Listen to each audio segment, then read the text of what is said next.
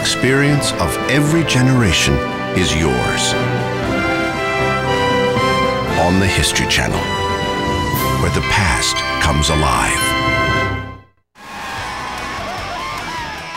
Historically, fraternities were the outsiders, and if not the outsiders, the enemy.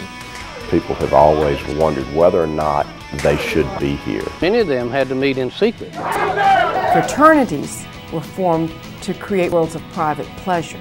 Advantages of fraternity are who throws the best party. That means who has the best music, who has the best looking women. I kind of felt like I walked in there, I was kind of like a trophy girl, and guys were kind of checking me out. We're geared to hang in packs, like dogs, and that's fraternity life. I joined a chapter that hazed.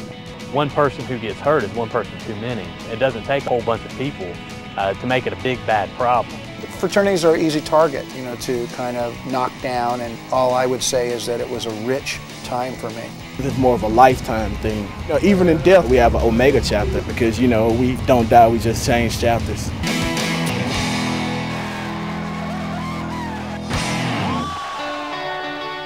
College fraternities are as American as apple pie. They've been a little part of campus life for almost 2 centuries. Perhaps it's the girls and the parties, or perhaps because fraternities may be the key to power and success. We're about to take a rare inside look at how this unusual world of privilege began and how it operates today. Fraternity is another of the institutions that perpetuate privilege in society. There's a vast alumni network that you can tap into. It can absolutely help shape your career. For many of the members, a college fraternity is much more than a good old boys network. It is the ultimate network. 19 of the last 32 U.S. presidents were members of fraternities. So are many current senators, congressmen, and Supreme Court justices, as well as 1 out of every 4 Fortune 500 CEOs. The bonds forged among these men all begin on a college campus. In a university situation, sometimes you can get lost, and to go someplace where everybody knows your name doesn't mean you have weak character, but it's very gratifying to go from knowing no one to having the feeling that 50 people want to know you. Those bonds can last a lifetime and shape our politics, our economy, our culture, our future. You have a sense that you're a part of something that's been there for however many years, decades, or centuries the fraternity's been there? Some people are obligated to. Their parents make them. It's hard enough, I think, for anyone to deal with being away from home for the first time. But if you join a fraternity, just so much of that hard work is taken care of for you.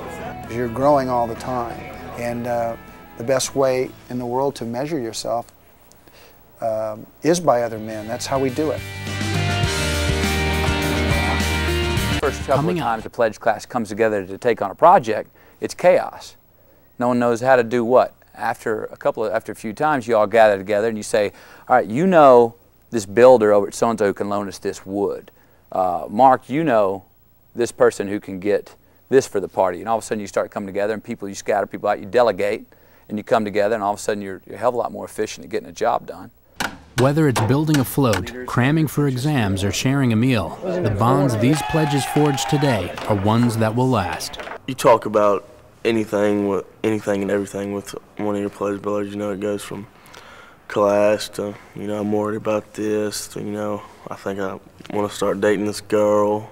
I mean, I had too good of a time last night, shouldn't have done that, These are the guys that are going to be in their weddings. These are the guys that are going to be grandfathers to their children. The opportunities for jobs is unbelievable. If you've got a child and he's interested in something, your alumni are going to find a way to get him to the very best that they can.